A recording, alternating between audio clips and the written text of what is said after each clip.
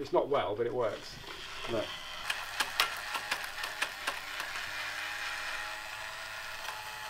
Pulls it out.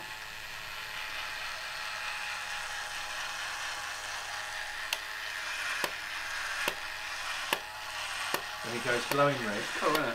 That is so cool. He used to puff smoke out of his ears, but I think that's all dried up now. But Elsie crack was here. Elsie crack. Oh my good lord. It's cool, isn't it?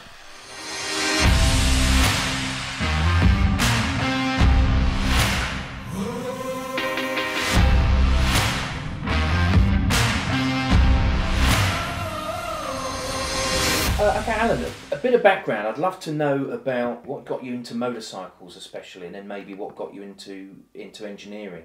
Well, my dad said I couldn't have one. That's the classic thing, isn't it? That's what I always say. My mates had mopeds when we were at school when we were like 12, like rally runabouts and Honda C50 or Honda C100s. Wisps. And I wanted a rally wisp, actually. It was a wisp. It was a wisp? Rally wisp. My friend had a gold one and he said you can have it for £5 or something silly.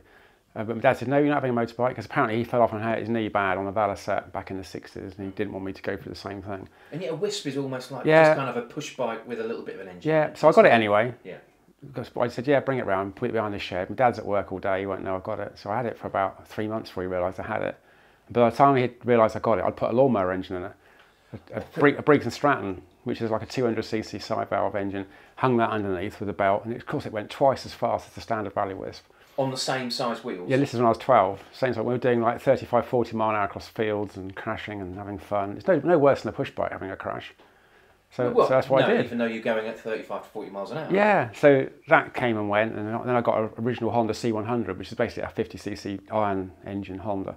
And that was great, I loved that, learned a lot of riding skills on that. My friend had a Yamaha YL1, which is a 50cc cylinder, twin cylinder 100.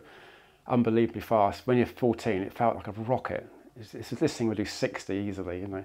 So you cut the exhaust off, cut the mud guards off, get rid of all the stuff you don't want, and we used to rag around fields. So going back to sort of the lineage of your sort of early bikes, what sort of path did you take after kind of going from illegally annoying people on a bald tired... I was on my paper round in 1976, it would have been, I was 15. And in the garden was God knows what you rode on a paper round. The rest of us probably did it on choppers in 1976. I'll tell you what I did in 1972, which is I put a set of suspension forks in my push bike. Way before anyone even considered doing it? No, they're off a Suzuki Bloop. We used to call them the Bloop, the B120P. Yeah. I took the whole front end off that and put it straight onto my push bike, and I had suspension forks. And everyone used to marvel at it, because going across the tracks we used to go on, I had suspension. And I took one spring out, so I only had one spring, so it was actually soft. And it worked, and that was in 1972. And there's no mountain bikes at that time that had suspension. But anyway, back to the Malaguti. In this hedge was a Malaguti Olympic, like lent on its side. It's 1 year old, and it was a 1 year old bike. Abandoned. The guy had used it for a year, and it was obviously broke. The gearbox was sheared. It seized up. It was 1 year old. It was N registration, 1975. Yeah. And I bought that for £20, which was 6 or 7 times my paper round money, basically.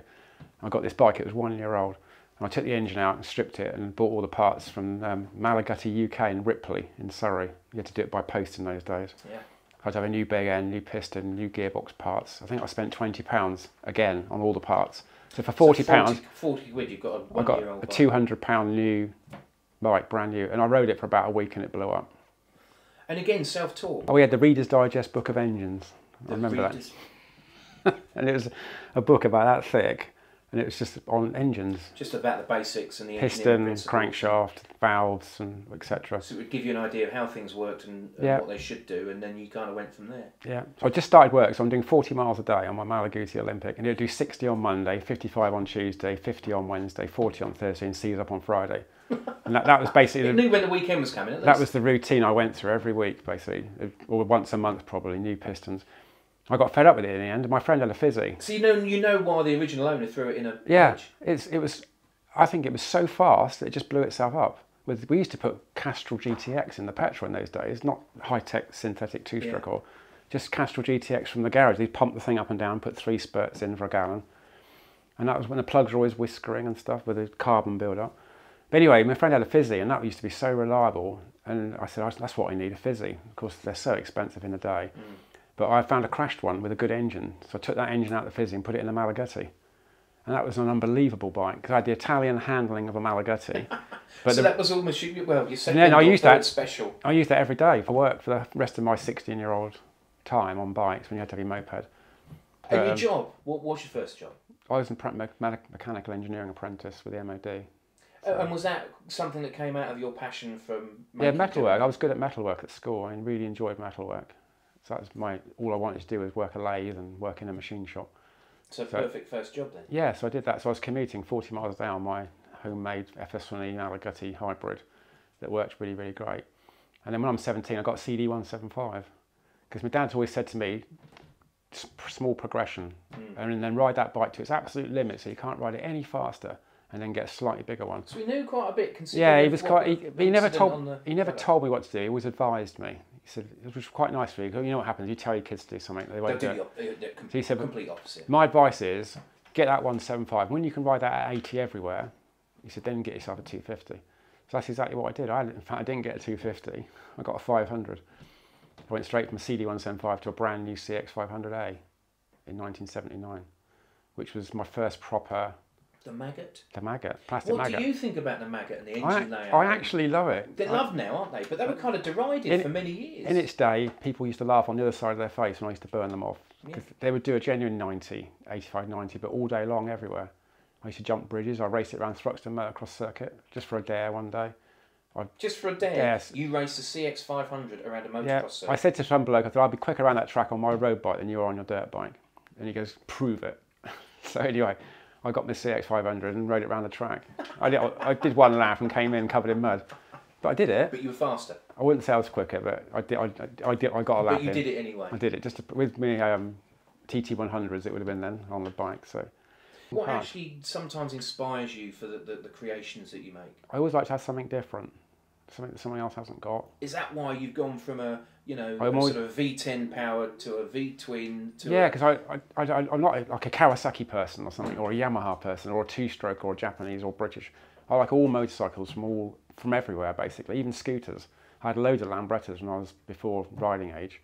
Used to find them in hedges, TV175s, LI125s. Even an SX220 I found once. Again, would people just leave? They just stop working and they just. I'll be on the paper round and they'd lean against a fence, and I thought that's been there for about 3 weeks. So you knock on the door and they go, yeah, have it, take it away, and it need a piston or a tyre or something silly. It's just too much hassle for them. Yeah, and I used to ride them around, and I used to cut all the body panels off and stuff like that, and have a laugh on Lambrettas.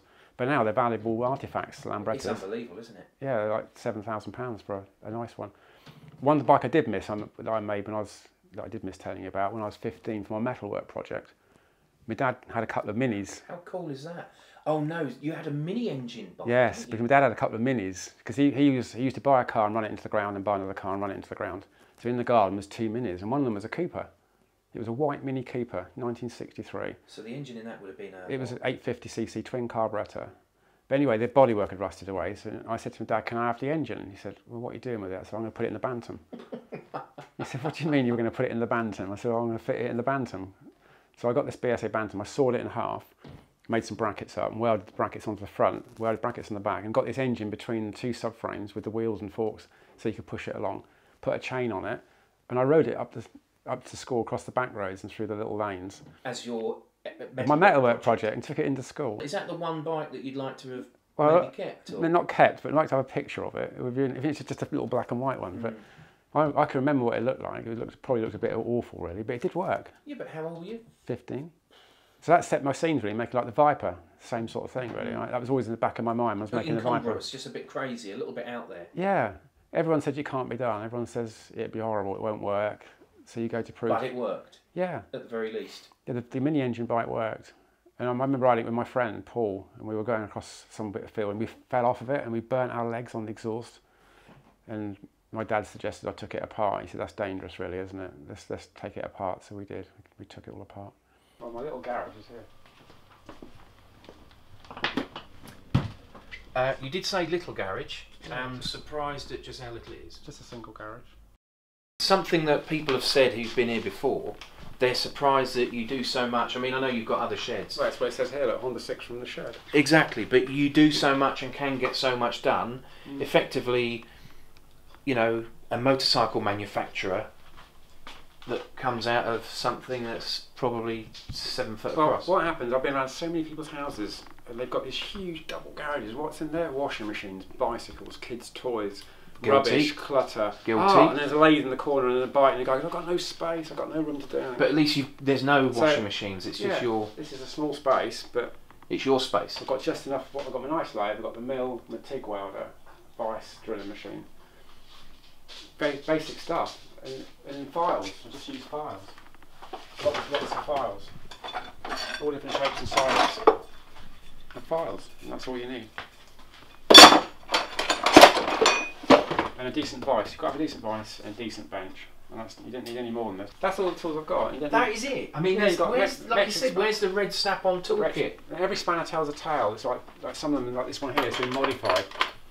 I've modified it to do Triumph 750 base bolts. I wanted to ask you, that one there, it's thin and ground down to get in places. I wanted to ask you, sometimes there's things where I'll look at stuff I did in magazines years ago, or books that I'd read, or you listen to music and it sets off a memory. Do you get that? I do. You must have a memory, like you say. And I've got things written down everywhere, like H2, 3mm, 4 top dead centre, 118 thou, and things like that.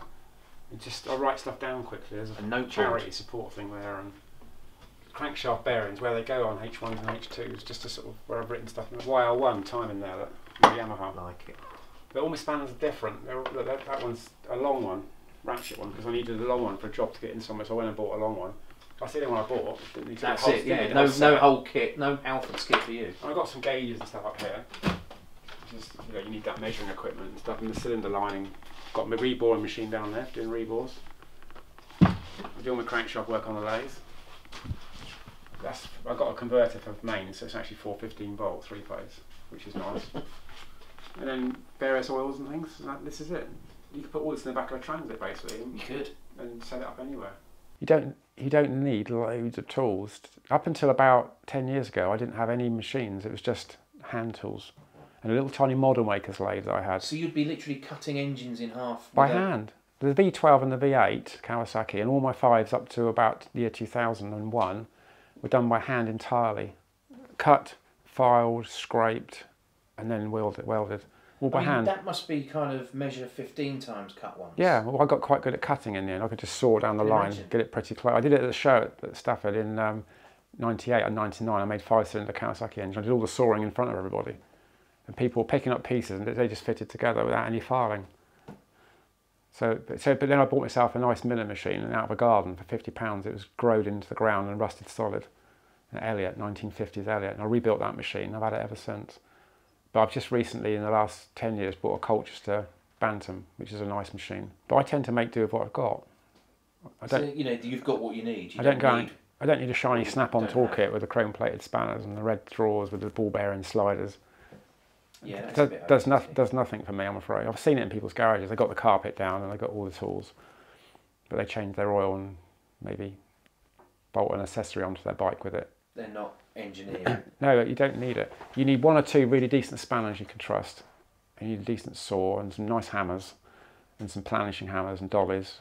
I do all my expansion chambers by hand. I don't roll them in rollers. I just bend them around my knee, tap them on pieces of wood. That's how I do it. Just how basics. It's getting all the basics right. Handmade. When I say I've handmade a bike, it's exactly what I've done. And this has done 1,100 miles now. I've not missed a beat. It's barely got an oil leak. It doesn't vibrate and it cruises. Barely. Well, I've got a tiny oil leak. It's British. It's British. 10-piece bit-sized drip on it. So I'm going to the Isle of Man on this in a few weeks. I'm going to ride it up to the Isle of Man, 200 miles up the motorway. Super. Probably do a couple of 100 miles on the island and ride it back. So that'll be a proper test. It'll be sort of 600 miles in 4 days. I've got my clock, so I won't be late. I love that. It's proper. It's a wind-up one. So you can adjust the hands with the same knob. I made that because that's actually a car one and put into a motorcycle. Because do you remember in the 90s when people would suddenly realise that they want a watch or a clock on a bike? Yeah. So you'd buy the little stick-on ones, or some people would get a little bit of double-sided tape and get a Timex. That's it. And now every bike's got a clock. And I love that. That is a period clock on the Velo. That's got one beautiful. As well. It's got the same Smith's wind-up clock. Oh, excellent. And I've got one in stock up here. Listen, just in case. That's how I buy them. Like that. Let's take them apart. That's all we put them in a proper clock. Take the casings off and then We've got the old Timlet. Love it. Glycerin pastels. Yeah, like that. It's just cool. It's just cool stuff. All the old stuff. That's why you used to do ignition time in like 1970s. Oh God. Doing the points ignition. Is there anything that the modern toolkit or the modern builder would have that you kind of envy, or it's nothing that you can't do with all the basics? I don't really know really. I've got a digital caliper. I bought a modern digital caliper. I barely use it, but really, I just use the old vernier calipers and stuff. So tell me, you were mentioning earlier about CX500. How did you get hold of that? Well, it's a bit of a story really, because I had this all my British bikes and the CD175. I said to my dad, I want to get a new bike. I'm going to get a Honda. And that sounds quite sort of benign. He was quite impressed. I'm just going to get a Honda. Going to get a Honda. I said, it's about £1,500–1,600. I lied a little bit on that. But I said, I've got most of the money. Would you sign the HP for the difference? He goes, yeah, that's great. I'll do that. So we arranged time off work, and he took me down in his car, down to Rise Motorcycles in Southampton. Opened the door, went and spoke to the salesman, and my dad said, what bike? I said, that one. He goes, you're not having it. And I said, what do you mean? He said, that's a Honda CBX-1000. He said, you're not having it. He said, you can forget it. The latest superbike for Super 78. Yeah, he said, basically, I'm not going to sign the HP. So if you find the money, that's up to you. He said, but I'm not signing the HP. So that was that. He said, you can have one of those, which was the CX500. And I said, okay, as long as it's a black one. So I settled for the black one. In power, I mean, in weight. I mean, the CBX-1000 was what, 100 horsepower? 105 horsepower, I think it was. And the CX would have been what? 48. Yeah, so 50. Double the power, probably. Yeah. God knows how much in weight. But in hindsight, and in retrospect, he was correct, because you shouldn't jump from a low-powered 175 Honda straight up to a CBX-1000. So that would be asking for trouble. Anyway, so I got the CX500, and he was right, and it was great, and I loved it. I had it for 3 years, 36,000 miles. And then what did you do with it, though? That sold because I bought a Kawasaki GPZ 750. Didn't you have a little incident on the CX? The CX, I hit a tree, but that was within the first weeks? Couple of weeks. Yeah, I was living in Hungerford. So you think if that would have been the CBX? It would have been destroyed. I was going around a bend. I left college at 6 at night, and it was cold but not frosty. And I hadn't learnt that by the time I got home, it actually got frosty. So I went into this bend at like 45, like I did every night, and just skidded across the grass. Luckily, I lived at Hungerford, and it was just a smooth grass, common field. And I just skidded and skidded and skidded and skidded. And then the bike hit a tree, and I went skidding on past, and then got up and looked at the bike, covered in mud. But it was, in those days, we got the hammer out, straightened the wheels out, straightened the forks out, straightened everything out, and rode to work the next day. And it was great. I had it for 3 years. So that went, and then I bought a GPZ 750, like we all did, straight across the frame 4, and then the GPZ 1100s. Went for all that, and then eventually I got a VFR 750. Oh, I had a CX500 turbo as well. I had the CX500, then I had this GPZ 750. Then I had a GPZ 1100, and I got bored with it. It was too brutal. I found that too brutal on the road, the GPZ 1100. It wasn't a Unitrack, it was a B2. So that went, and then in the motorcycle I used a CX500 turbo with 3,000 miles on the clock, 3 years old. I thought, that sounds interesting. Rekindle your I liked my CXs, CX. Yeah. What a bike. I had it for 7 years. It would do 130 mile an hour all day on the autobahns. And it was good on the fuel, and it was just so fast and so nice to ride. I absolutely just loved it. So yeah, that happened. Then the VFR came along. I got so bored. What VFR? Because they're brilliant bikes. What a bike! All you have to do, right? Buy a VFR, petrol tyres, brakes, petrol tyres, brakes. That's it. But it took them a while to get there, didn't it? Yeah, brilliant bike. The VFs. Got bored with it, and one day I said to my wife at the time, I said, do you know what? I'm going to flog this bike and get myself an old bike to do up. So I sold the VFR. Got good money for it and bought a H1F 500. All in bits from a chap in Basingstoke. Got it home, and I thought, do you know what? I can see how the engineers converted this from the A7 twin into the triple. I'm going to do it again and make it into a 5. And I made my first 5, and that was 1996. And that's where it all stemmed from, really. Being bored with the VFR 750. So, what's been your biggest challenge on one or any of your specials builds? Is there only one particular job that you don't look forward to? Is there any particular job that has got sort of... It's difficult to say. Every bike's got its challenge. I mean, my RC374 was a nightmare, really. I mean, I used to lose sleep on that bike. There's so much that's happening, and it's all so small and all so compact and so high revving. But then my Kawasaki V12, making the crankshaft fit in an engine that's already shrunk in width, because Kawasaki were conscious of its width. So they shrunk it down. So they'd literally pared everything back. They made it they'd made it a long stroke. A very small piston with a long stroke compared with the CBX to try and make it narrower. And everything was narrow, and the com rods were all narrow, and I had to try and squeeze in twice the amount of stuff. So I had to use aviation technology to get around that. And you have to one connection Which rod. obviously comes from what your background is. Yeah, hinged off another, so it's like so it's the width. But that was quite hard getting that sorted out. Then the Viper, managing the mass. You've got a motorcycle that's safe at 200 miles an hour that weighs 600 kilos, hitting potholes and stresses and stuff. That was difficult. See, that's the thing. It's not just the engine. It's certainly not with the Viper, is it? No. The engine's kind of done. The engine was For done. you, it's the chassis and working out how you can handle that motor in that chassis. 500 horsepower and 500 pounds-foot of torque. So you wrap the throttle open and you don't want the frame to bend or the chain to jump off. The swinging arm weighs 150 pounds on that Viper bike. It's made out of 10mm thick honeycomb steel. So it's, I mean, I can barely pick it up because the amount of torque. But it needs to be like that to handle the single-sided, yes. So I can't really say. One thing I never look forward to making the silencers on two-strokes, the expansion chain. It's all cutting, tin snips and welding and bashing. I don't mind doing a one-off, but when you're making a 5, you've got to make 5 of them. Yeah. It can get a bit tedious, but... So the 374 was a bit... The 374 was just the engine. There was so much going on inside the engine, and it's so high revving, and so everything's so tiny. I've got some valves I can show you that if it's just minuscule, you know. But and I also did it very quickly. It's like making a Swiss watch by the sounds it was, of it. Yeah, but I did it in 8 months as well. And that's the thing, it's sublime to ridiculous. You've got, you know, the Flying Millyard with a bit of an radial aerial engine, and then you've got the Viper V10, and then you've got these beautiful little Swiss watch sort of engines. The SS100s, the Moy Balasset. It's all the bikes are different. They're all totally different from each other. Do you actually have any favourite that you've built? Is there anything that really kind of makes you think that's, you know, what you'd be remembered for? Or, I mean, like you said, you've won how many Salon Privé awards? I've been going 7 years and I won 5 times. 5 out of 7 years. I mean, yeah, the highest level competition concourse event in the UK. I think it's 3rd in the world. So is there any one of those winners even that sort of sticks? It's really strange. It's almost the one I'm riding today is my favourite, if that makes sense. I mean, I can't. How can you say? But collectors say the same. Our Andy Bolas, who's got 50 or 60 bikes, he loves them all. You can't. I mean, I've got my RC374 or the Balasset V-twin. And then the daft thing is, you'll get on a 1992 Pan European, and it'll be wonderful. That day, it's doing its job. Yeah. I always consider it as going to work when I ride the Honda Pan. I never ride it for pleasure. It's always, I've got to go to somewhere, I've got to be here, I've got to do that, I've got to pick this up, go to that show, I'll take the Honda Pan.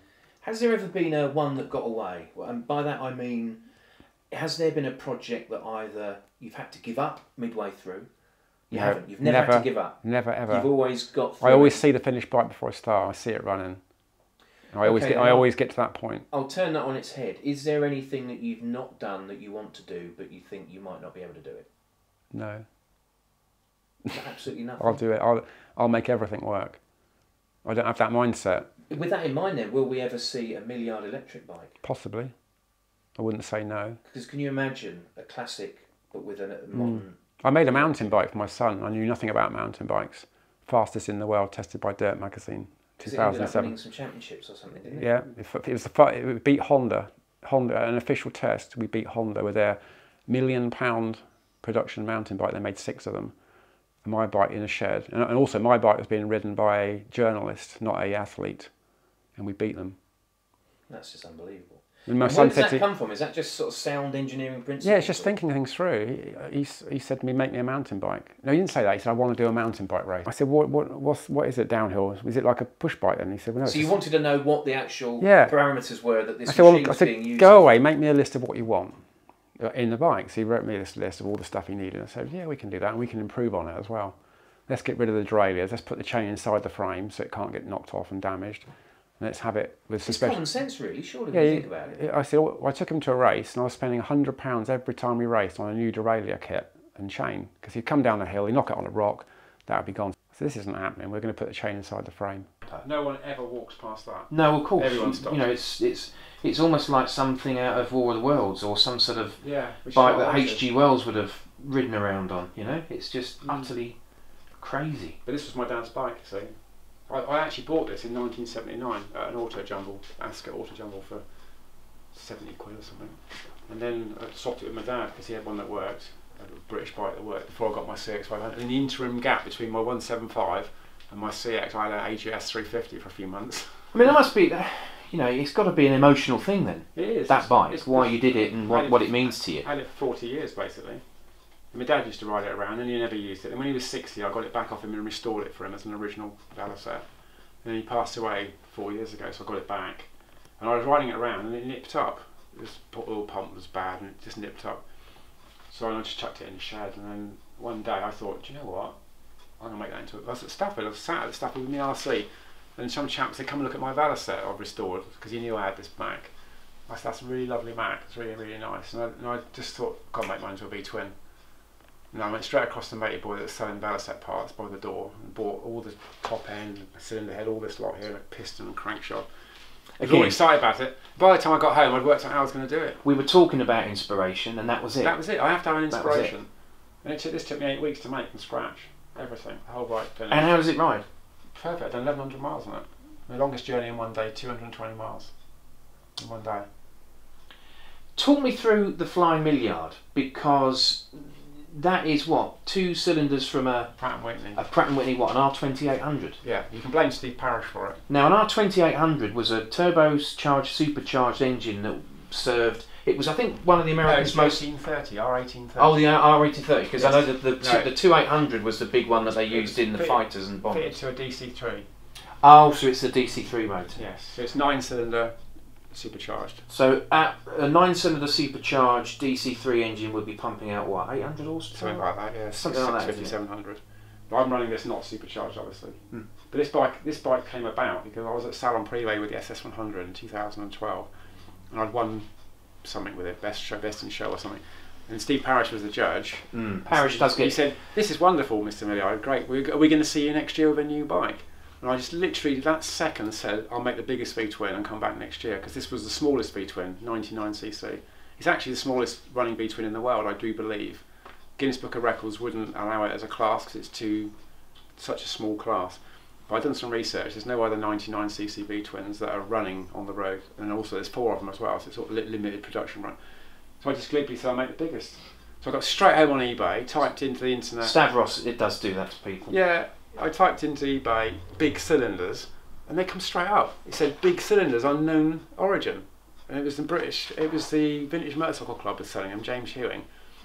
So I put a bid on them and won them. Went straight out to Allen House in Birmingham and picked him up because it was me and I knew James. And he said, "Oh, I've got some other bits that come with it: cylinders, valves, springs, rockers." So they were unknown. So you found out. He didn't know what they were. A deceased club member that left them to the club. And they were, so obviously that person may have had the idea of trying to build some huge V-twin out of a DC3 Dakota engine. I got some little exchange of mark clippings from 1964 saying engine from war surplus, and little tiny sketches of a Morgan. He wanted to make a Morgan engine. Ah, that makes sense, yeah. And he'd done some outline sketches to make a 5-litre V-twin. So I've really just done what he wanted to do. That's wonderful. That's such a story. That came back to Salon Privé and got best in class the following year with Steve Parrish. And cubic capacity? 5,000, just under. I think it's 4,850 or something like that. It's just under 5 litre. 5 litre V-twin. Which is amazing. It does 60 mile an hour at 850 RPM. Which is lovely. You can cruise up the motorway on it at 70 and you're barely doing 1,000 revs. And I get 40 miles to the gallon at 70. But around town, if I use it around town, you're scratching 6, 7 to the gallon. And how interesting is it to ride? It's great. I love it. It's got a hand shift. You've got to advance the ignition with the big levers on the side. You've got the mixture control. You have to adjust the mixture while you're riding it. So as you open the throttle, you have to lean the mixture off a little bit. Which is obviously what the pilots were doing. Yeah, well, as you rev the engine up, you lean the mixture because it sucks harder and all this sort of stuff. I made the carburetor from scratch. They're just made out of solid metal. So you couldn't buy a carburetor for it. And the aeroplane, you had this humongous great carburetor to feed all 9 cylinders through a supercharger. So I made my own carburetors and I just guessed. Main jets, 3mm, pilot jets, 1.5. Needles, just turned a taper. And it just worked. I started it up and it just worked. The thing is, I know people kind of poo-poo all the old stuff, but it is amazing, even when you look back at aero engines from like the First World War, the rotaries that would be spinning. Amazing. Or that some would shut off certain cylinders as a throttle control. It would. On the very first radial engines, where the engine went round, which was be spinning. They were set full throttle. There's no throttle, and it's to kill the ignition. Yeah. And the sparks would tremble around the outside, and they come into land again, boom, boom, boom, because they're just killing the ignition to come into land. And then you take the ignition on to go full throttle. So they were pretty grim to ride. And imagine the torque reaction on the engine. Which is why the Sopwith Camel, which had a rotary engine, would, I think it was turn right really quick. Yeah, not left. But not left. No. And then of course, when it turned right, it would snap roll and... That's it. Ew. But it's such a laugh to use, and I've done nearly 10,000 miles on it now. No mechanical problems. Just looking at the Viper, you can see it does almost look like, I mean, I don't mean to say this in a bad way, it looks like a child's toy because it's just so big and just like you say, it's been scaled up, isn't it? The exhaust even is it's in proportion. It's 3-inch bore. Yeah, the exhaust is in proportion with the rest of the bike. The grab handle is in proportion with the tail unit, which, like you say, it's almost like a bike times 1.5 the normal size. Yeah. Which is what I did. Everything's scaled up. The forks are 75mm diameter. Goodness me. These are all made out solid on a lathe. This is 10mm thick aircraft quality aluminium. This bike is indestructible. That's like a Porsche Cup race car. It has to be, yes. Ventilated disc look, 355mm with twin 6-pot calipers, carbon fibre heat shields, titanium pistons. Because, like you say, the amount of power and weight this is dealing with, it needs to be kind of aeronautical kind of kit. One finger at 200. I've done this. One finger at 200 knocks 50 mile an hour off in a couple of seconds. What's the master cylinder from? On the Pan-European. A Pan-European master cylinder on... Yeah. Because I wanted to know whether that was some special kit. Check out my linked clutch, look. Oh my goodness. So the clutch you have to use your hand and your foot, because it's got a 1,100 pound spring in the clutch. So to get it, I've got a vacuum servo and twin hydraulics. It's got 3 hydraulic circuits to operate the clutch. Because I wanted to keep the proper original clutch. And how many miles have you done now on the Viper V10? I'll go and get my ignition key and show you. So 8,902? Yeah, miles. In 10 years though. But there I am at Eldington now. That's just awesome. That's all the computer doing this stuff. This has got a full F1 computer on here.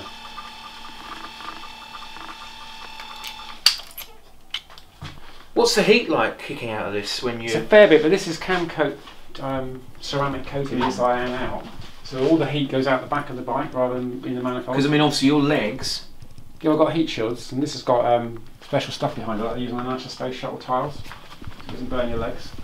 Now, obviously your Viper engined machine has done 200 mile an hour at Bruntingthorpe. My personal best is 200.8. That's what I was going to ask you. That's my fastest I've been, 207.101. Bruce Dunn, obviously the little flying whippet that the weekly newspaper use, is a professional speed tester. So I wanted to know what the fastest you've been on the day he did 207, I did 200.8. And the weirdest thing... It's amazing, there is a method, because I used to, as big as I am and stupid as I am, I used to be road test editor for Bike Magazine, so I'd go up and down that runway quite a lot. Yeah. And we'd take this little whippet kind of speed tester, and it's amazing how much speed you get by folding in mirrors, by moving around on the bike. And we didn't need that. Bruce was when we looked at the telemetry afterwards, he was using half throttle. Really? But I did warn him, because I rode it first. I did like 190 on it first before I let Bruce have a go. I wanted to test it out for my own sake to make sure I was happy with it. I said, just be careful, if it runs away with you and you can't shut the throttle off. He goes, what do you mean? I said, well, it pulls so hard, you can't physically roll your hand back. He goes, no, I've never had that before. He said, I can't. He said, no, he said, I'm a professional tester, leave it to me. He went out on a run and came back. He goes, you can't throttle off. He goes, you can't shut off. And he actually said to me, it's the hardest pulling bike he's ever ridden in his 30 years of testing motorcycles. And when we looked at the telemetry... And he's a decent 250cc proper two-stroke racer as well. Precisely, he's seriously fast on RGs and that. But we looked at the telemetry from 0 to 207.101 when he shut off was a straight line. And they overlaid it over Just a massive line of what, one speed or torque? Acceleration, but a straight line. Every single bike or vehicle goes into the curb about 170. So the wind resistance goes up at a cube root of it's just exponential acceleration. So as you're going up in speed, the wind pressure is getting stronger and stronger and stronger. And no matter what bike you ride, you go in they say go in the curve. The Suzuki Hayabusa Turbo will go in the curve about 175. This hadn't reached the curve yet at 207. You need more than Bruntingthorpe's, what, 2 miles is it? But the 2 miles is fine, but it's having the guts to hold on to the pull. So you almost need to be strapped into it? Yeah. It's a strange feeling. I talk to people that ride really powerful, modern tuned up bikes, but the power it's a different power. That makes 500 bhp all day long on a dyno. You can put it on a dyno and just sit it at 500 bhp and leave it there all day and it just make it reliably. Whereas people tune their bikes up to make 500 bhp. That's what it's built for, isn't it? That's yes, the thing. That's it's a what truck that motor's engine. built for. It's a truck engine basically. It's very split second. It'll go 200 bhp. Because it needs to be pulling a lot of weight. But you got to back off immediately as you melt the pistons. I rode it to Guernsey for a couple of days for a bike night a few weeks ago, and it was on the ferry down around Guernsey, come back. Crazy. If the ferry engine breaks, I suppose they can always... I was worried where I parked it in the ferry in case it... Yeah, I can imagine. I can imagine. What's important to you, one of the most important facets of any special that you build, it needs to look factory almost. That's my trademark. Yeah, I have to make it almost... like a double take bike. If I get a double take, I've hit my goal. It's all the bike, that Vela set, I take it to shows I've done recently, people walk straight past it. But the Viper shows that you don't do subtle also. Yeah, but then the Viper, I needed it to look like a motorbike. I've seen so many car engine bikes, there's so many of them around. The Boss Hogs are awful. Boss Hoss is acres of glass fibre covering over not brilliant engineering in my opinion. And there's various other bikes I've seen where people have put car engines in. There's a BMW V12, I think, there's a Lamborghini V12 bike. They're great jobs, absolutely brilliant, but not my style. With Viper, I had to make it look like a motorcycle, so I scaled everything up. I didn't just use standard motorbike wheels, they're actually car wheels. The forks I made from scratch, scaled everything up by about 40%. So it just looks like a very big bike. So when you take a picture of it on its own at a right angle, it just looks like a normal motorcycle. Whereas other bikes I've seen, the wheels look like scooter wheels because they've got 17-inch motorcycle wheels and the bike's really big. So the wheels look, in perspective, they look smaller. So how on earth then do you kind of make, a V12, Z1300, Z26 look like it came out of the factory? Everything was slightly stretched a little bit, but the tank was slightly longer. The engine, when I cut the engines up, I can see where to cut to make it look like it was a factory. And I'll actually weld in webs and I'll weld bits back on that aren't necessary, but make it look like it's been cast. And that's the trick. And I use fillers and sometimes in the corners to build things up to make it look like a casting. Because to me, that's the priority, is it's got to look like it's come out of the Kawasaki factory, at least as a prototype, if not a production vehicle. And do you think that's why you get the awards, because there's that attention to detail rather than just doing it, and like you say with those sort of Chevy engine bikes, it's just building it and making it work. But it's making it work and making it look right. But do they work? I mean, Dodge brought out their Tomahawk and they claimed 400 miles an hour. There's no way. There's no way. I've never seen one anywhere online go faster than 20 or 30. And I do believe they crashed one at Goodwood. It wouldn't go around the corner. It crashed at 45. But so that's why I made the Viper B10, because my youngest son said to me, I need to make one that works. On eBay, oh my God, there's a Viper engine. Oh dear, do we have to buy it? Sort of thing. Yeah, I bought it. Now I got no money for 3 years because it cost too much.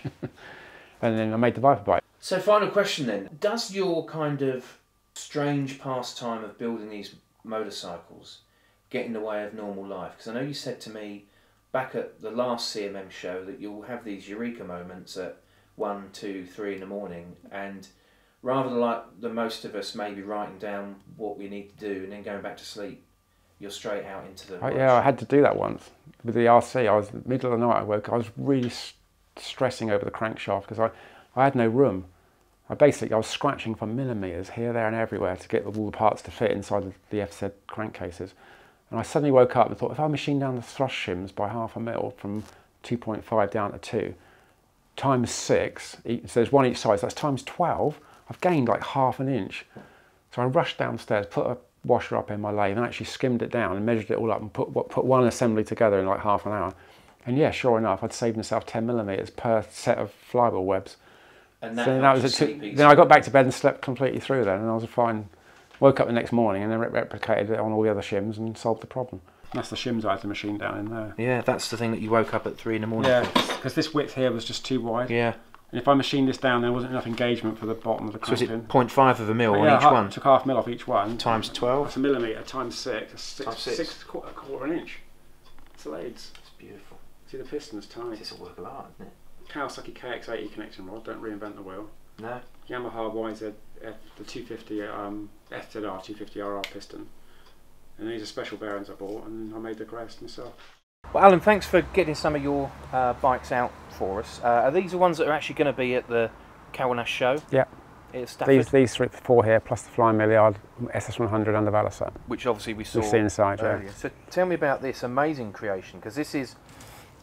I know you like to do a sort of double take bike, But this does seem quite different, doesn't it, because of the motor? Tell us a bit about it. Well, it's a H1 Kawasaki, 1970. So it's the H1A body. It's got H2 front end, which has been shortened to make it the right length. But the thing is, the engine is a 4-cylinder Kawasaki-based bottom end with Yamaha RD250LC top ends and Suzuki GT550 connecting rods. I wanted the 54 stroke to make it a proper 500, so I couldn't use the Kawasaki crankshaft because that's got a longer stroke. So I used Yamaha RD250 crankshaft webs. I had to machine the crankcases out to fit the Yamaha bearings and seals. But then the deck height was incorrect. The pistons didn't come right to the top of the cylinders. But I found out by chance that the GT550 con rods fit the Yamaha flywheels and are 2mm longer. Because I happened to have one laying around in the garage. How did you find out that by chance? Just by suddenly getting your box of con rods out? Precisely, I got a box of con rods. Only which you I would can have show a box you. of con rods? I've got a box of con rods, worn out. I can always keep the worn ones because you can use them as gauges to check. I've made a lot of 4-cylinder Kawasaki 2-strokes, which is relatively straightforward. Just join it up, put individual cylinders on. But the Yamaha stud spacing didn't match the Kawasaki stud spacing, so I had to block up all the holes and retap them, put new stud spacings in.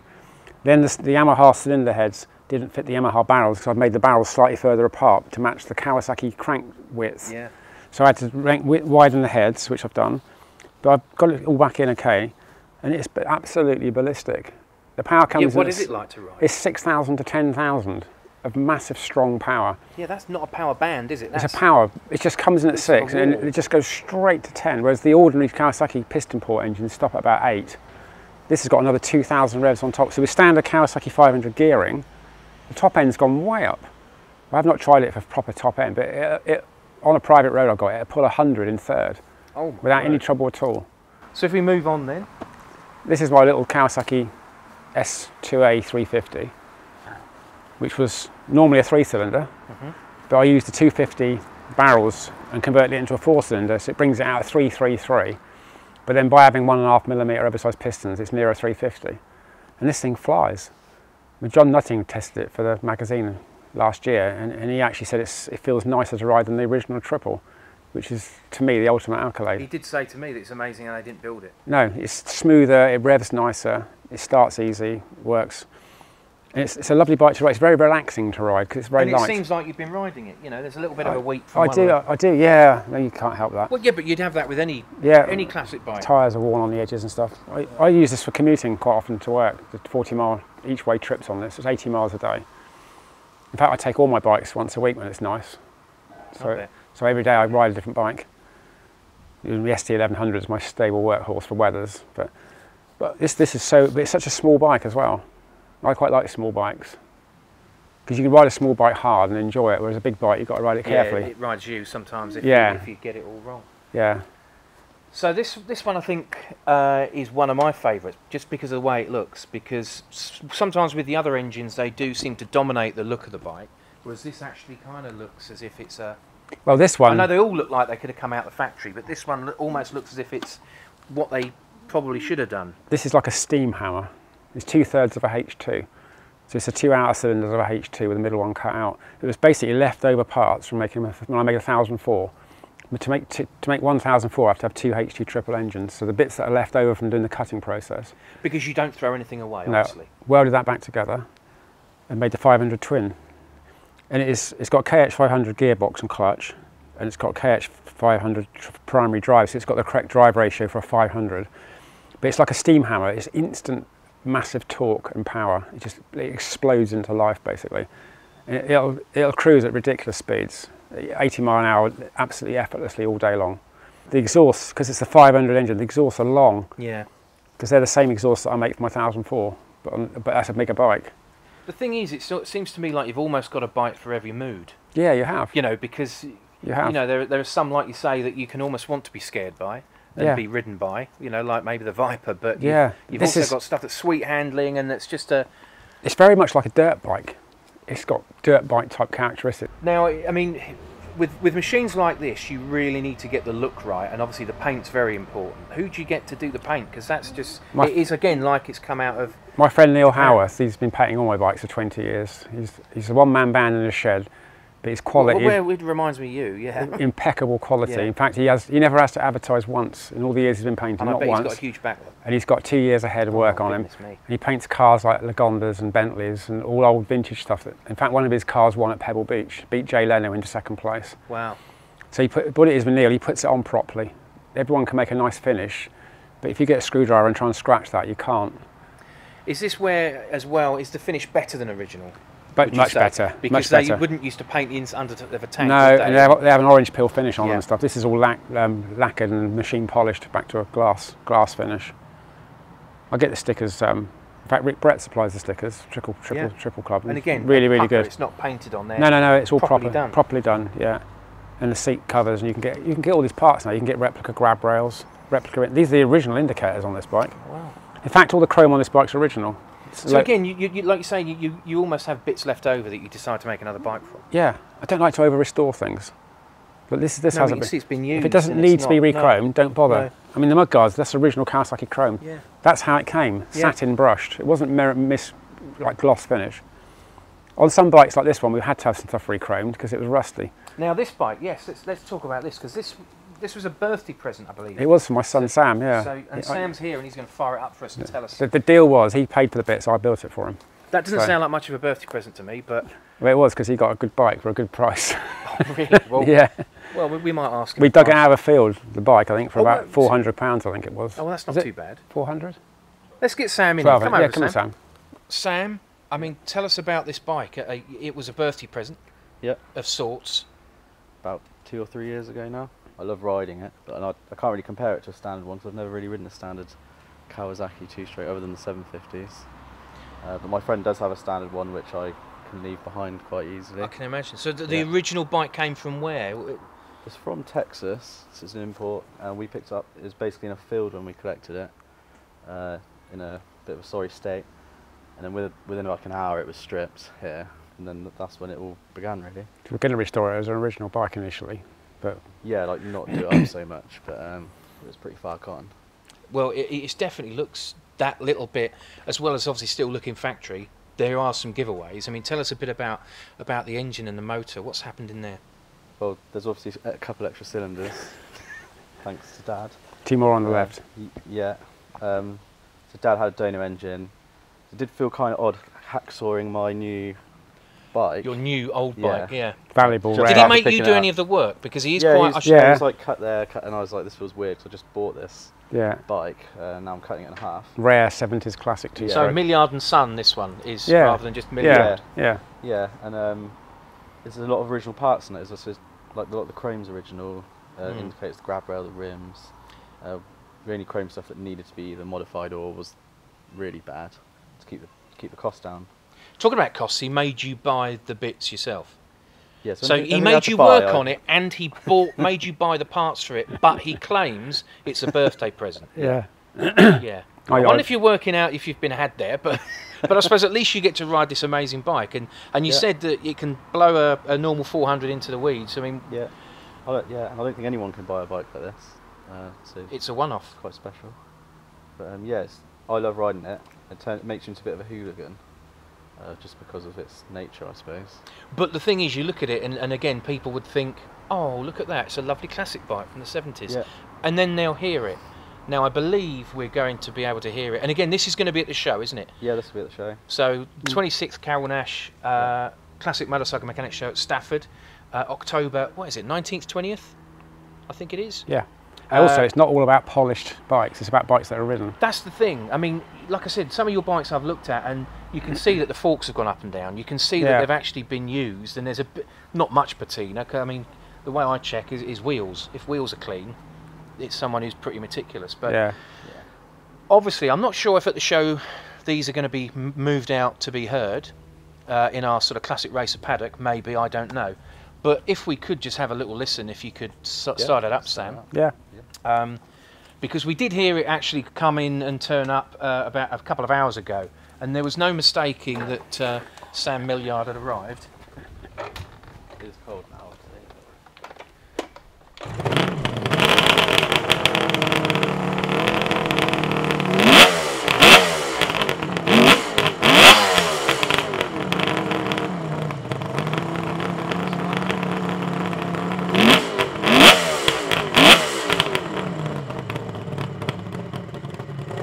And it settles down to a really lovely burble, like they all do. Yeah. That's beautiful. Thank you very much. Now you've got very good neighbours. They are, as long as you don't take the mick, they're okay. Exactly. Well, I hope we didn't. But anyway, so I mean, thank you very much for showing us around these. And obviously, these are the bikes that are going to be at the show. Yep. Plus in the October. other 3. And of course, the other 3 that we've seen. Yeah. Well, thank you very much for showing us around, Alan. Sam. Okay, so yeah. I shall see you at the show. Cheers, see you there. See you there as well. Thank you very much. Okay.